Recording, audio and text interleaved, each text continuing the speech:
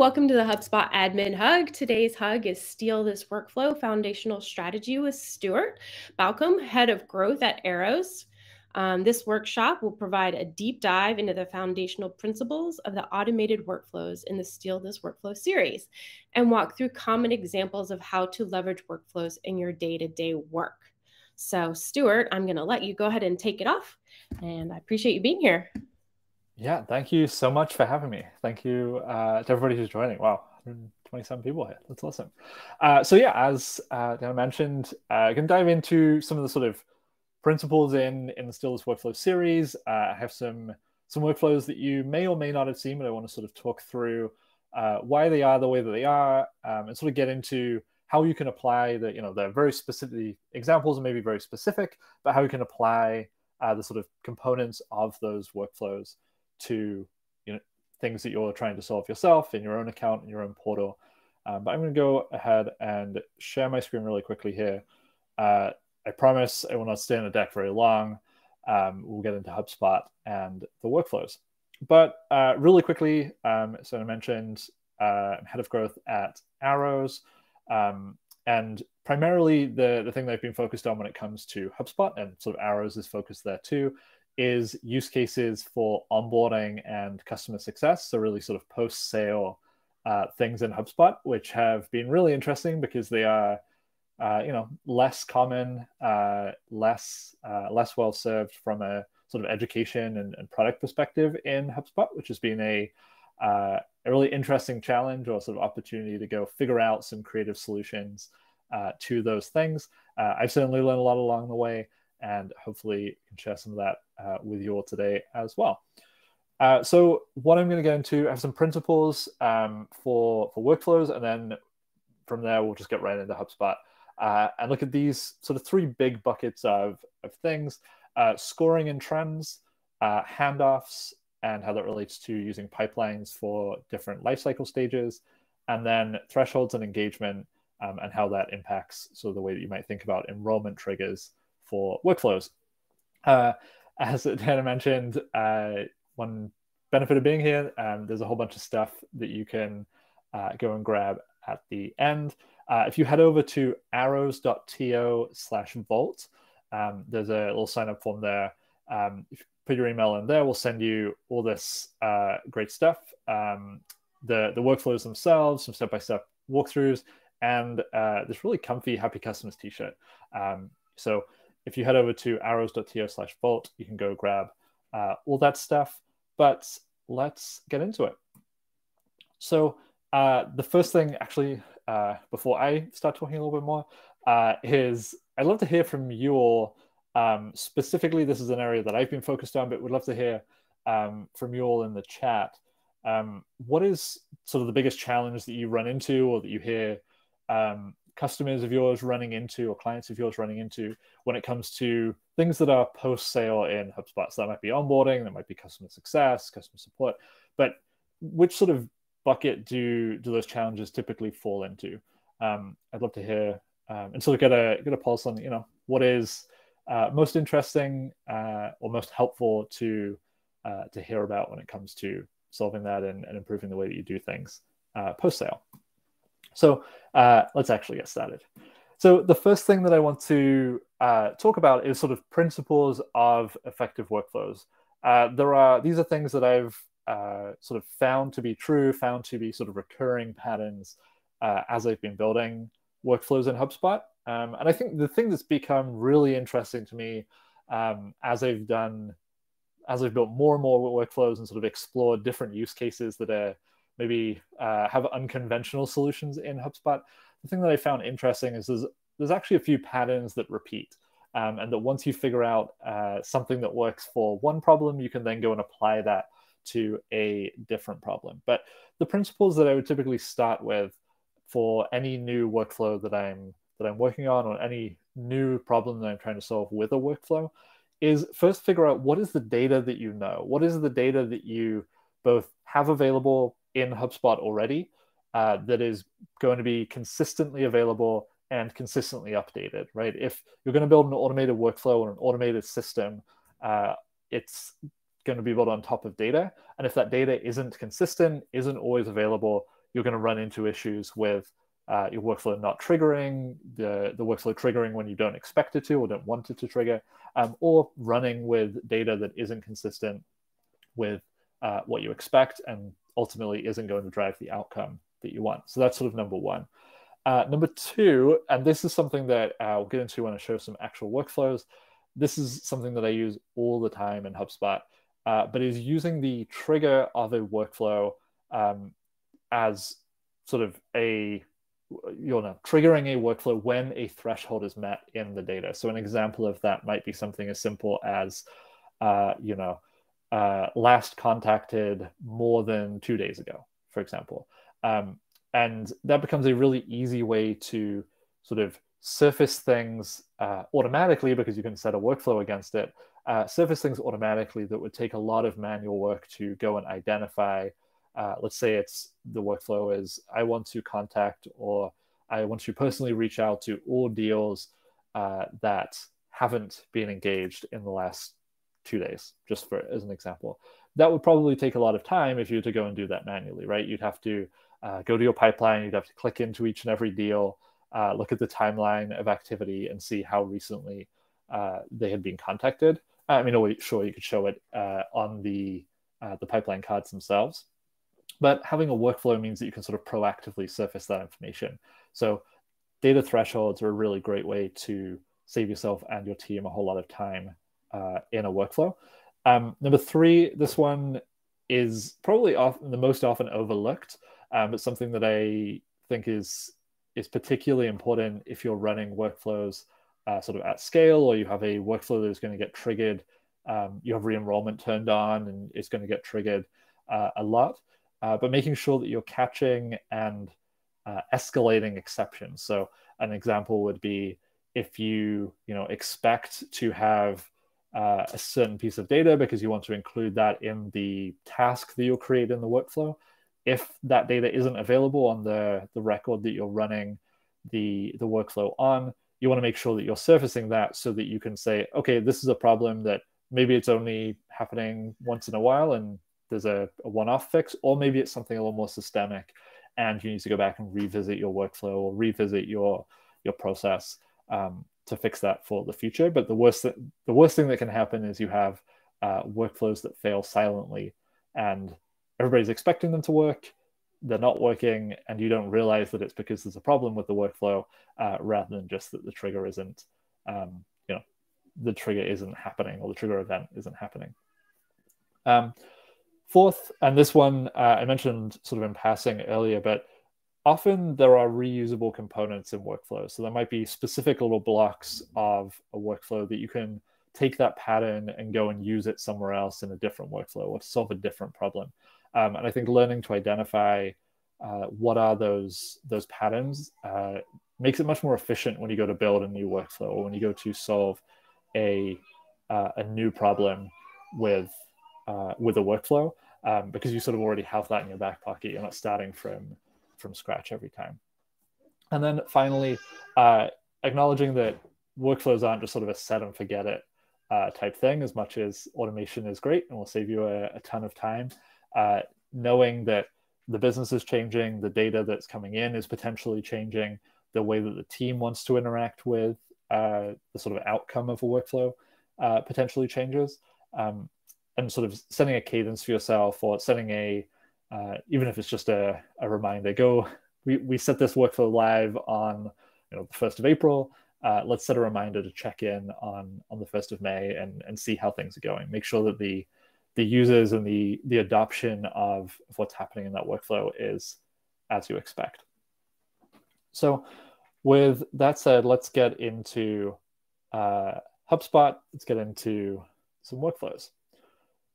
So, and by the way, if at any point, if you have questions, if you want to me to go deeper on something, just let me know in the chat. Hopefully there'll be plenty of time for questions at the end as well. But let's get into this first topic, and put this first because it's, of all the things that I have shared, this is the one that has got the most attention, I think, probably because it's health scoring or customer health is a big topic that I guess is not immediately obvious that you can address in HubSpot.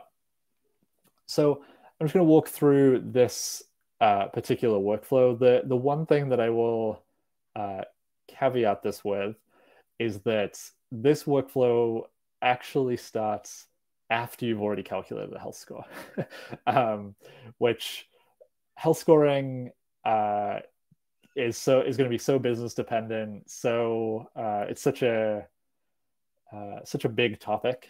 We could run a whole other workshop just on how you get to a health score. But a health score might be made up of activity. It could be made up of satisfaction. It could be made up with product data. It can be made up with any number of things. But in this case, our starting point is we have a property, this calculated health score, and we're going to trigger this workflow when it is known. We're going to also turn re-enrollment on, and this is one of those little patterns that I find myself using all the time that essentially allows you to run this workflow. And I know I don't want to muddy this, but if you are in the workflow triggers beta, this might look a little bit different for you. But this is a great little pattern for triggering a workflow anytime a property value changes, is to use property value is known and then turn re-enrollment on. Make sure you check both boxes here. And anytime that property value updates, this workflow will run again. So we're saying anytime that our health score is known, we want to run this workflow. And then the first part of this is kind of aesthetic, I guess, but can be really helpful for reporting. We're essentially taking this calculated health score and grouping the scores. So in this case, we're out of 10, well, scores up to 10. And we're grouping in the scores into ranges so that we can more easily categorize them. As you'll see down here, each of the branches is either green if it's healthy, yellow if it's neutral, or red if it's at risk. And what that allows us to do is more easily report on where a specific account is, right? You both have the advantage of you don't have to have the end user understand what does this number actually mean. You can just show them, okay, this is green, yellow, or red. And it also means for reporting, you're rolling those values up, right? So you can say, 30% is healthy, 20% is neutral, and 50% is unhealthy. Hopefully those numbers are all flipped. But this is one thing that is incredibly helpful, is taking a numeric score, using an if-then branch to group those scores. And if I just open this up here, with nothing more complicated than, greater than or equal to, this middle one will always need to include both ends of the range. And then the bottom one will just be the bottom of the range. But nothing more complicated than saying, okay, if the score is in this range, then assign a different property. So you see calculated health score and then health, assign it an emoji, which is a little bit of a hack for giving you some sort of visual aid for what that score is. The other thing that I'll mention, I'm breaking my own rule here, but you'll notice here that we have none met as a criteria or as a branch in our workflow. I would always include this, and the way that I would escalate this is if you create a task and assign it to, maybe you have a specific person that you want to, maybe it's you as the admin that you want to assign exceptions to, but you can create a task here that's, data out of range for health score. And I can go ahead. Yep. Sorry, I didn't mean to interrupt you. There was a question, is health score the same as lead score? No, typically the way I would think about it is no, although it would work pretty much exactly the same. Essentially, you're just taking input you're taking input from data that you have about a specific record. That might be a contact. In health scoring generally will be at a company level or sort of an account level. But essentially you're taking data that you have about a record, and then based on that data, you're making some approximation of to give it a score, right? In this case, we're calling that score health. You could also call it lead score. Which is sort of why I started this workflow after that point, right? So this workflow will work if you were to replace this with calculated lead score. This could be calculated satisfaction score. This could be sort of any score that you want, any numeric value essentially that you're assigning to a record, and from there you can run this workflow to categorize that score and then show the trend of that score as well. But yeah, good question. I would say that health scoring is different than lead scoring, typically used in a different stage of the life cycle, but the workflow that you would use around it would be very much the same, or could use around it would be very much the same.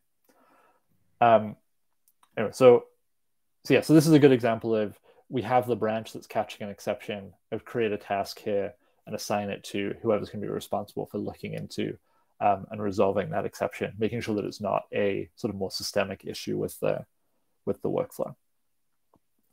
Okay, so we got through assigning a rating to a range of our scores.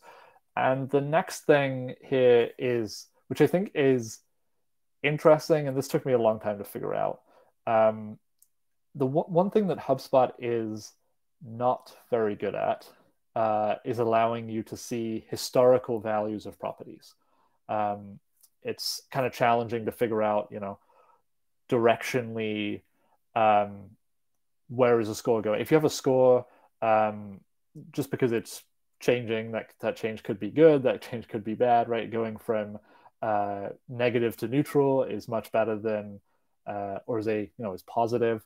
And going from positive to neutral is maybe not great. And you would want to know that beyond just reporting on what is the current score of this. Yes, absolutely share the health score example after the session. But just to show how sort of do this trend piece, which admittedly is imperfect and a little limited, but it will give you at least a directional indication of the last change of a property. Unfortunately, full property history is still difficult. I would love to, if anybody has a great solution for that, I would love to know what that is. But the way that we're doing this is we are using another property. So you'll notice we have 3 properties now. We have calculated health score, which is the sort of original input numeric score. We have health, which is a drop-down select, in this case with the emoji rating. And then we have a third property for trend. And trend, if I jump over and share this tab, trend is a calculated property where we are just taking our calculated health score, which is, again, the input property to this workflow. And then we have another property called previous health score, which is just another numeric property. And we're doing essentially current minus previous to give us this trend value. And what that allows us to do is, in another if-then branch, I can say if trend is greater than 0, we're trending up. If trend is less than 0, we're trending down. And if there's no change, then there's no change.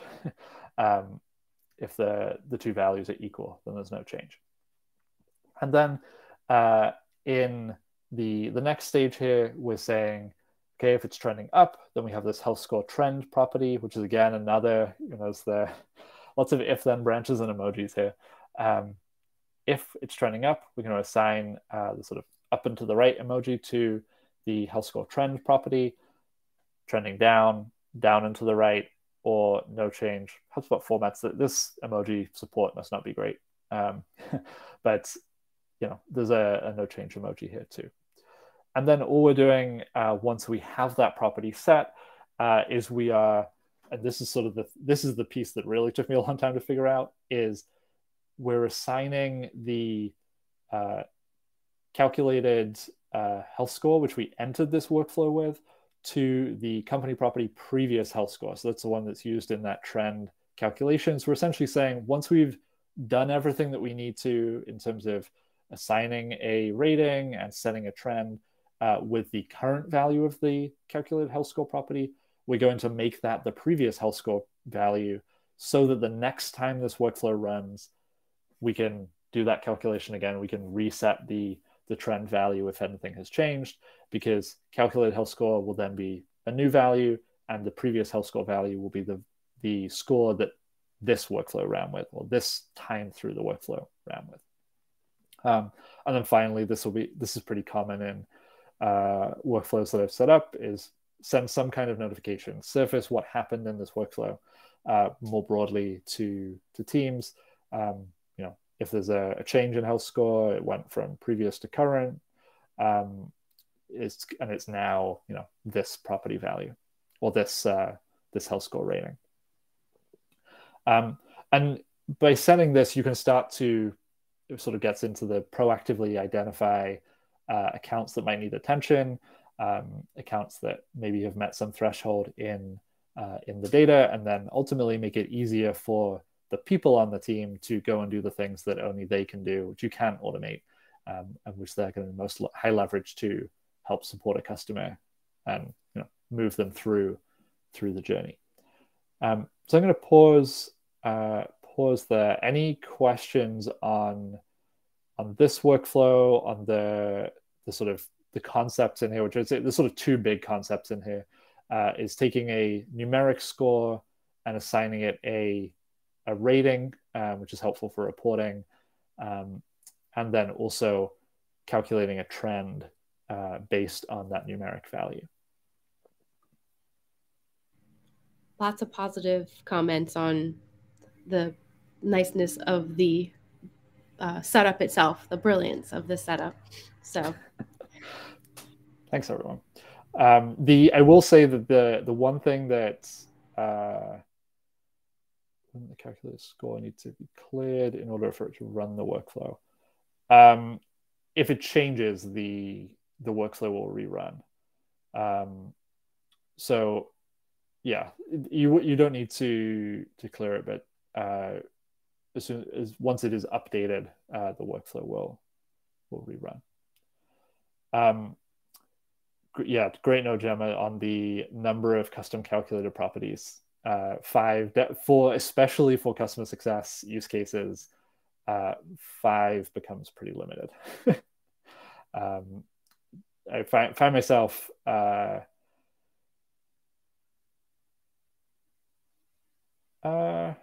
I have not found that to be a problem, Christoph, the 1 and 2 minute delay.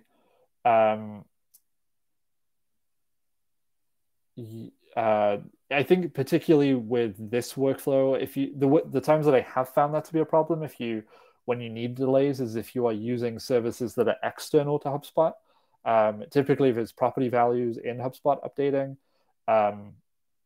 then it's okay. I know that if you're using a service that's calling an external API, then including delays, especially if we've run into this or found challenges with this at Arrows, is depending on whether a workflow is running asynchronously or synchronously, it doesn't always wait for that data to come back that you maybe are going to use in a later step. So in that case, the delay might be helpful.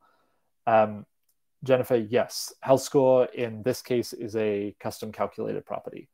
That could be as simple as satisfaction. Well, the whole kind of worms, but that could be as simple as satisfaction scores from HubSpot satisfaction surveys. If you're running that on the contact level, there's some things you can do if you want that score at the company level. But yes, in any case, it would be a custom property, and you sort of have the flexibility to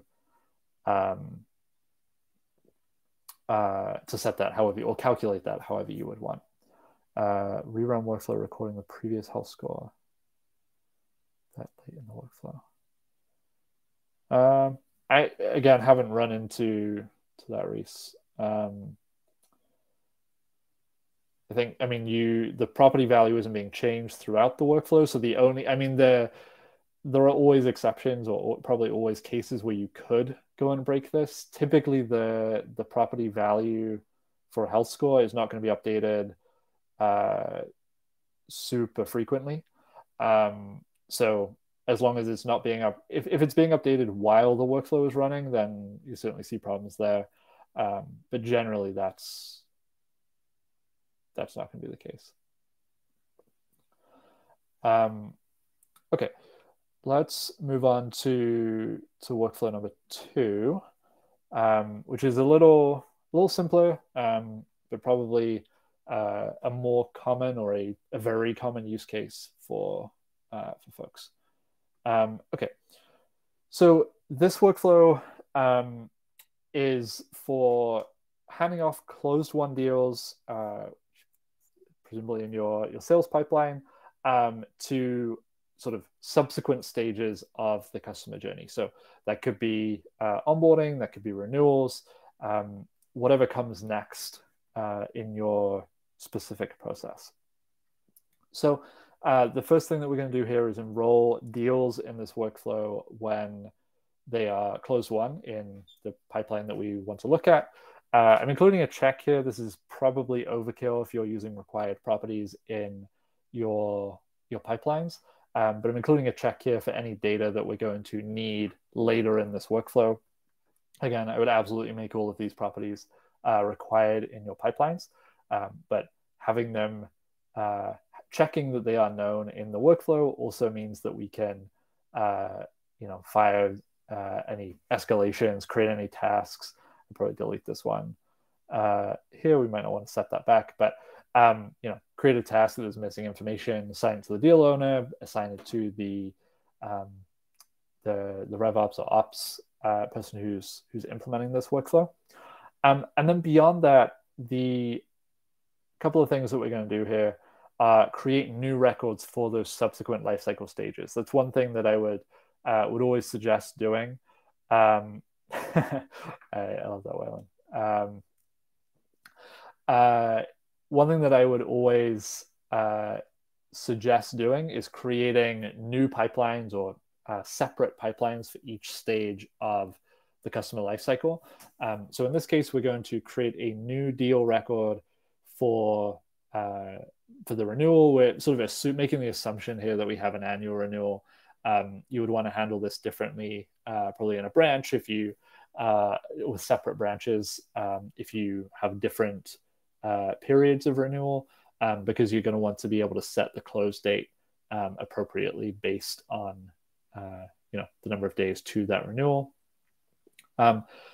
You'll notice here there's one thing that we are doing is we're setting the deal name to include the year of the next renewal, so we can sort of differentiate these deals in our renewal pipeline. And then we're also setting a specific property for renewal year and copying over any critical information that we're going to need for that subsequent stage in the life cycle. So typically the things being copied over here are going to be to the point about sales, not necessarily always filling in what you need, like making sure that experience is as easy as possible by only requiring things that you're actually going to use in the next stage, can of course be helpful to increase adoption there. But in this case, we have amount, we have success metrics, which of course important for onboarding and success. Persona here, we have a property which is essentially a way to segment customers, right? Like you could also be breaking down if they bought a specific product, if they bought a custom implementation versus not, for example. What are the things that you're going to use to sort of branch the workflow or branch the experience for the customer in later stages, and then of course copying over any activity that we have about this deal. So that's renewals. We can certainly go deeper into renewals if we want. A little conscious of time here. The renewals thing is interesting. I'll certainly share the setup or the how-to setup for that in more detail as well, because there are certainly some workarounds needed if you want to automate your renewal pipeline, to get around to include continue to include dynamic values in the name for the renewal year, but also you quickly run into limitations with creating new deals in a workflow for deals in the same pipeline. So there's a workaround for that, which I will share as well. But the other record that we're creating here is for onboarding. In this case, we're creating a ticket. Folks who are only using Sales Hub and not Service Hub could also be using a separate deal pipeline for this. But this one is much easier. We don't have any sort of, we don't need to do as much math on onboarding this. So this is just create a new ticket using the original deal name in the onboarding pipeline. And as I mentioned, include things like, do they need a migration? Who is the original sales owner of this deal can be helpful to have. So this workflow, relatively simple, but I find that this is a great one that pretty much every account is going to be able to implement, or that they'll have this stage. And the big advantage of putting the handoff in a workflow is that it allows you to, one, define the data that is going to be required in future stages, and make sure that you actually have it, but also help reduce the time, that sort of lag between, okay, we closed the deal over here, but then the next team didn't get everything they needed. They had to go sort of manually find the information they needed on the previous record. And all that time is potentially slowing down a customer making progress through the handoff and sort of building momentum into onboarding.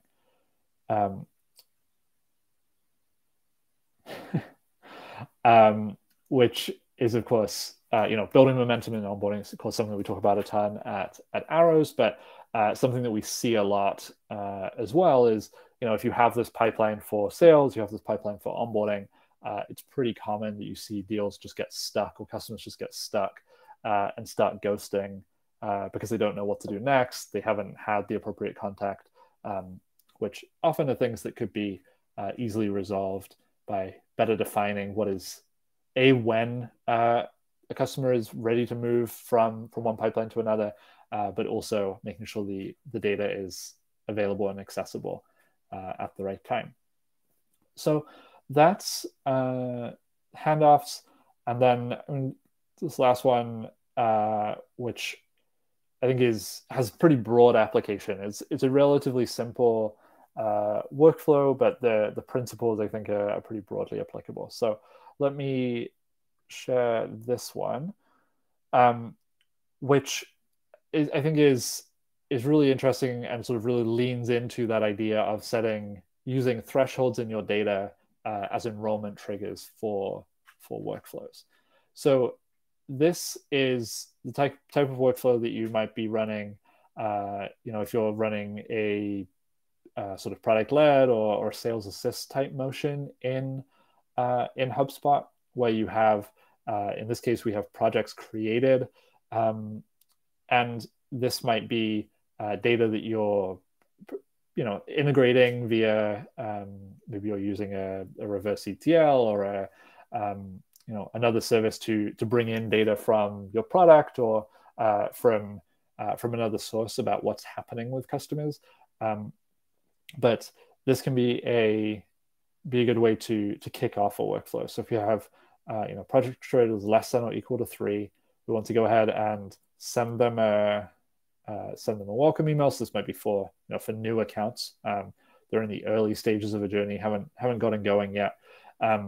Send them an automated email, and then we can sort of branch the experience based on what we know about a specific account.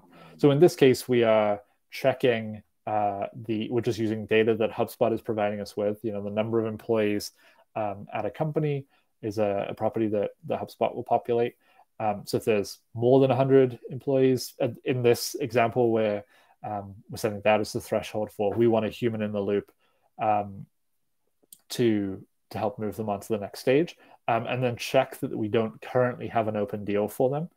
And then if that's the case, we can create a deal, rotate it to, this is a pattern that I use a lot because it saves you so many headaches later, which is whenever you're creating a record, don't assign it to somebody.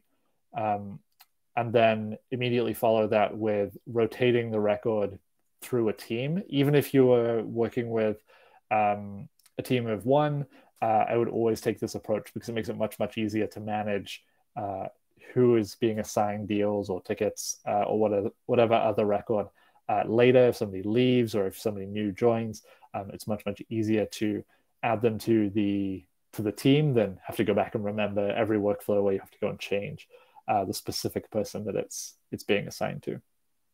So it's the first thing, creating a deal, assigning it to a specific person and sending a notification about that.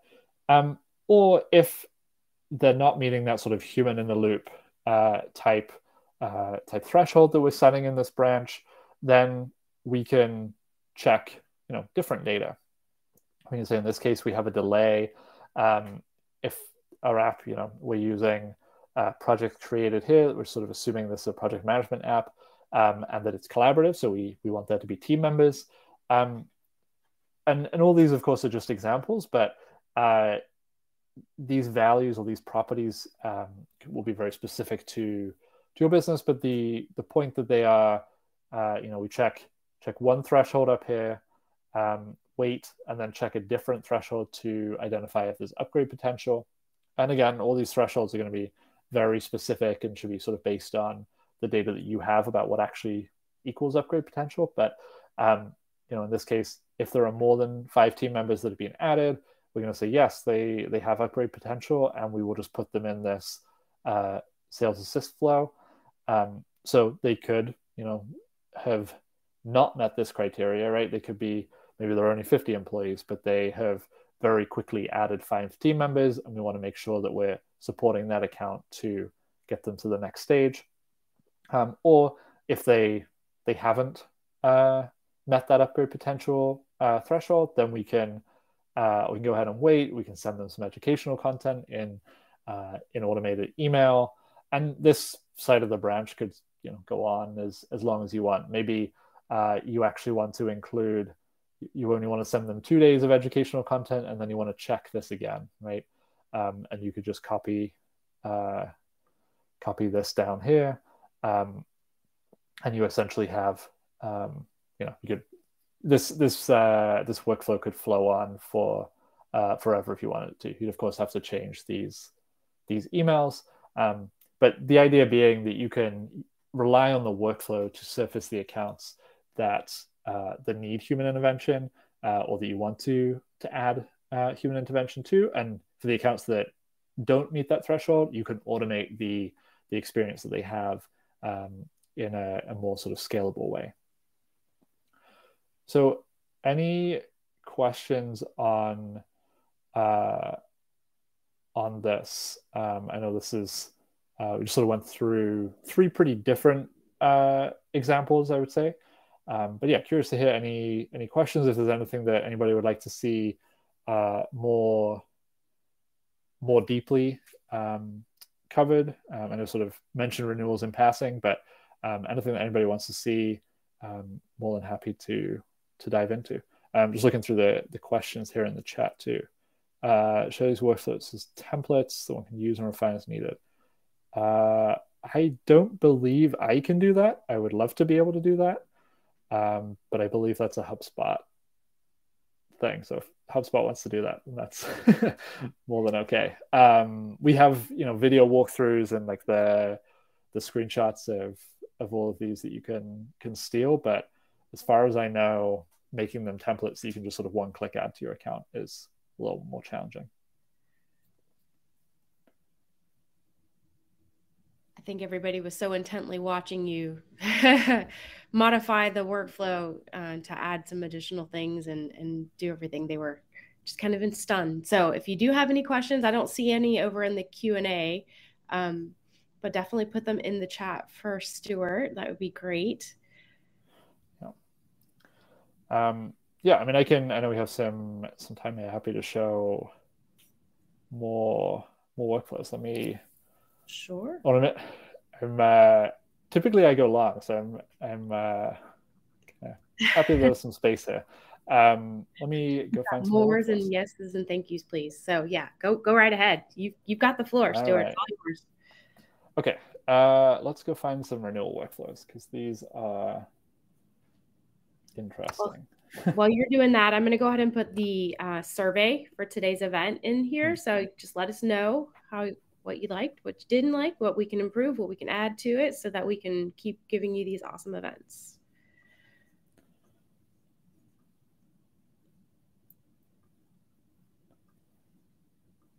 And the recording will be shared out as soon as we're done. I download it, I post it, get it out as soon as I possibly can. Sometimes it takes a little bit longer to get the captions translated. So cool. Okay, so I'm going to keep checking the chat for questions, but yeah, so the renewals piece is really interesting because there are lots of, obviously renewals is a challenge that a lot of businesses are trying to figure out. It's very, very topical, I know. Being proactive about driving renewals is certainly something that lots of teams seem to be trying to get better at, especially given the current climate. But what's interesting is a lot of as I sort of dug into this, a lot of the answers in the community or in the the ways that you might sort of first approach it, and actually the way that I first approached it actually doesn't work because there's don't work because there's a HubSpot limitation that I mentioned earlier when it comes to sort of creating new deals from deals that have already been created via a workflow. HubSpot's trying to, and completely understandably, trying to guard against you building infinite loops into your systems, into your workflows, because that would be bad. So the way to actually automate your renewal pipeline does take a little bit of extra work.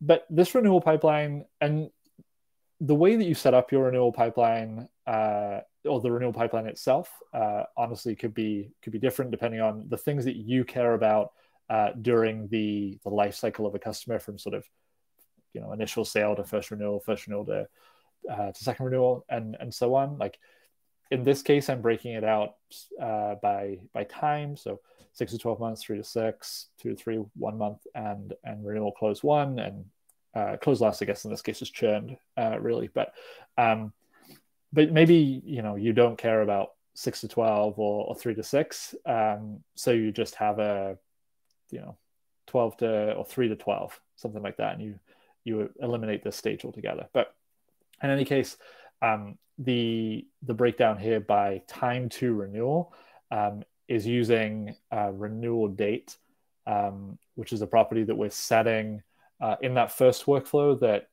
creates sort of very first renewal date, very first renewal deal. We're setting a renewal date property, and then we can use a calculator property, which I should probably go and find for you all. We're using a calculator property of days to renewal. This is one actually that let's see. Days to renewal. So this renewals quickly spirals into like a whole bunch of different things you have to set up. But this days to renewal property, the reason for creating this property is so that we can automate the progression of a renewal deal through that renewals pipeline as it gets closer and closer to the renewal date. So in this case, we are using this calculated property of days to renewal to look at the time between today's date, which unless you have enterprise unless you have OpsHub, essentially, you'll need another workflow to you'll need a workflow to go and create that property in any case, and keep it updated. If you have OpsHub, it's much easier because you can schedule the workflow to run each day and update that property. Otherwise, there's a workaround, which I'll also share, to go and keep that updated, because again, you run into the infinite loop problem. But we're just looking at the difference between today's date and the renewal date. So this is going to give us numeric value for the number of days until the renewal, which we can then use to, again, move deals through this renewal pipeline. The thing that is a little tricky is creating subsequent deals when you close won a deal. So like this is year one for Paseki. If I move it to closed won, you'll see the renewal year is 1. Next renewal year is even. This is another calculated property. The reason for this is that we are using 2 different workflows to get around the infinite loop problem. So we're essentially bouncing back and forth between the workflow that we use to create the next renewal deal. Because if I show you this, this is going to create new deals when this renewal year type is odd. And there's another workflow which is going to create subsequent deals in the renewal pipeline when this renewal year type is even. So just bouncing back and forth between the 2 workflows. So in this case, if it's odd, we set the renewal year type to even, so that the next time it runs again, it will use that other workflow. Copy any critical properties from the renewal deal to the company record. This is an optional step, but if you want to show sort of high-level information about an account on the company, it can be really helpful. And then creating the actual record itself, again using this sort of dynamic deal name. We have this next renewal year, which is another calculated property, which is essentially just current renewal year plus 1, so that we can dynamically use it in the deal name. Again, set the close date, and then copy the property value. This is the important one, to the new deal that we're creating. Set the renewal year. Setting the renewal year to the current value of the next renewal year. So if, for example, if this workflow is running with a deal where the renewal year is 1, this next renewal year, which is a calculated property, will be 1 plus 1, so it'll be 2, which will mean that the new renewal deal that we create for year 2 will have a renewal year of 2. Again, we're copying the sales deal name. The reason for that is that we're, of course, mutating the name each time. So using the deal that we're creating the new deal from, using the name of that deal wouldn't work because it will include the current year. We just want the original deal name, and then we can add on the dynamic value for the next renewal year.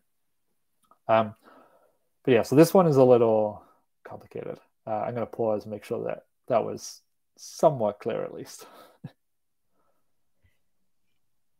I think you have a couple of questions in the Q&A. Let's see. Could you show how contacts are re-enrolled into the workflow? I'm not sure. Yeah, so they actually aren't re-enrolled. I mean, re-enrollment used to be turned on for this deal, but the enrollment trigger really is that a deal is moved to closed won in this renewal pipeline.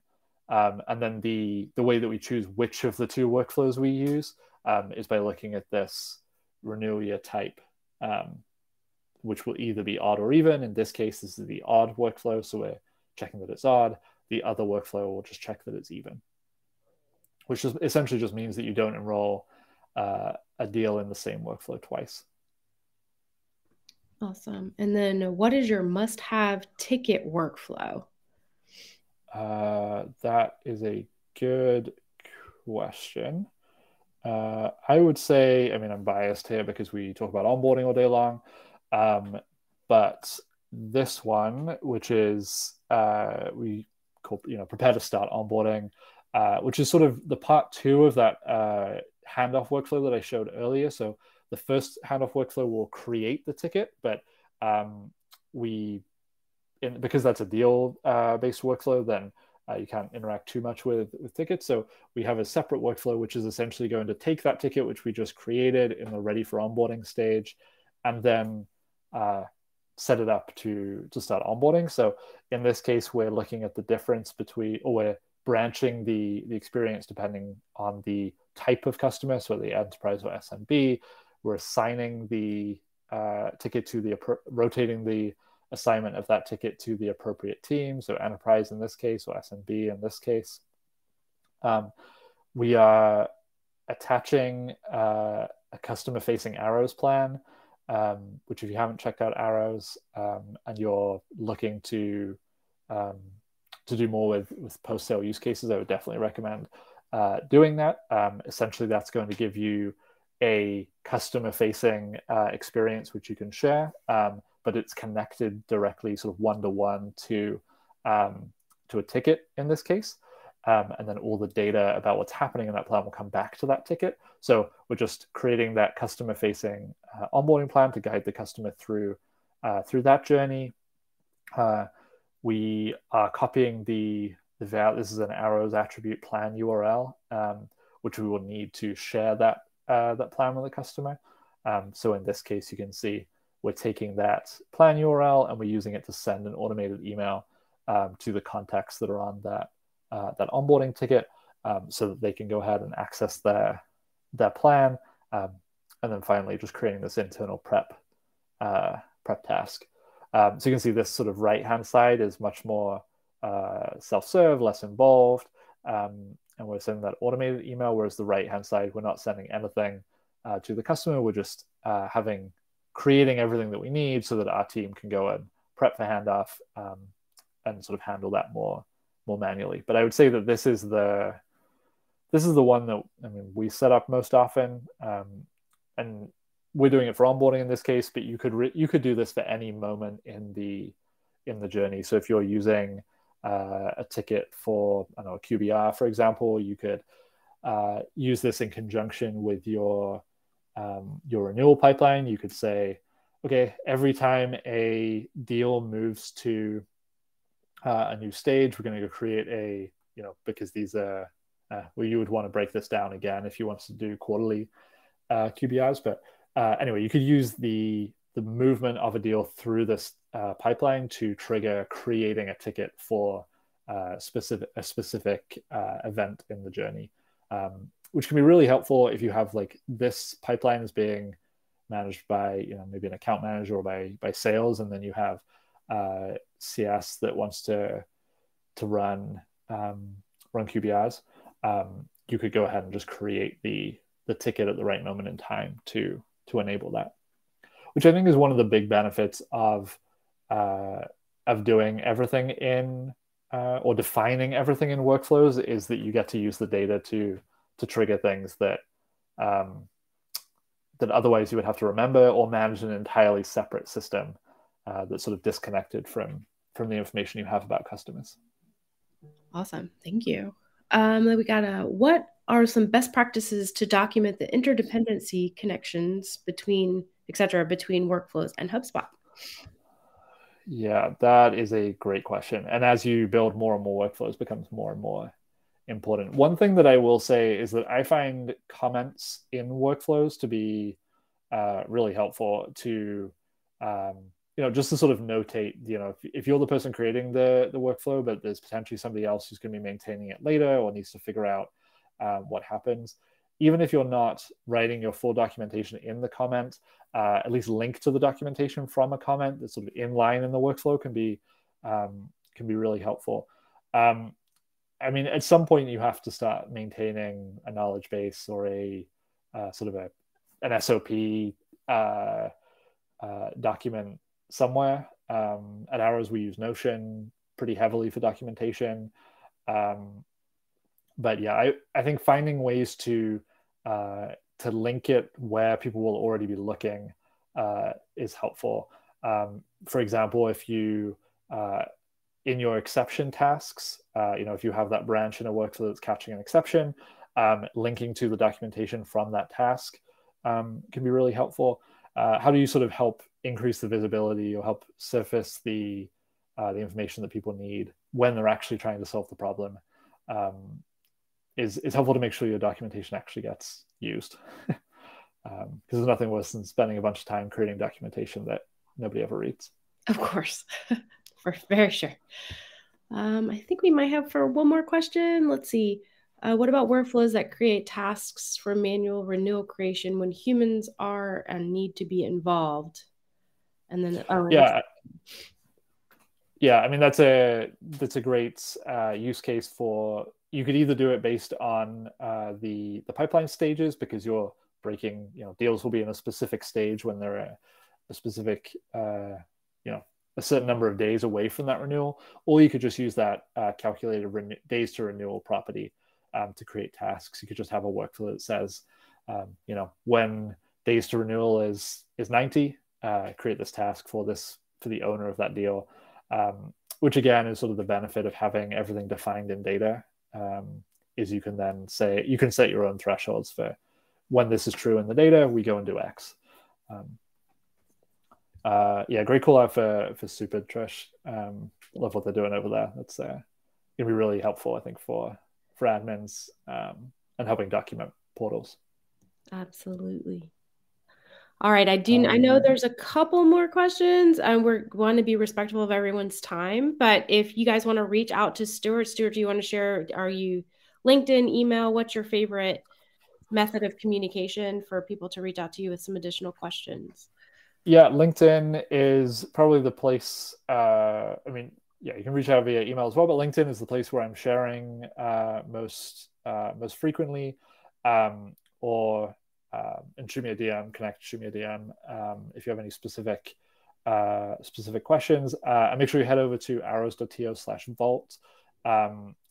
If you enter your email address there, I'll get you all the sort of how-to walkthroughs that we talked about. And the big news there is probably within the next week, we'll be launching a public sort of searchable library of all the Steal This series. So if you enter your email there, we'll make sure we let you know when that's available.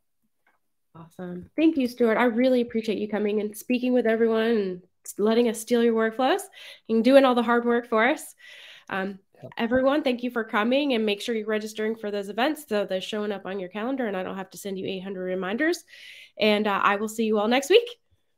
Have a good one. Thank you so much for having me. Thanks, Stuart.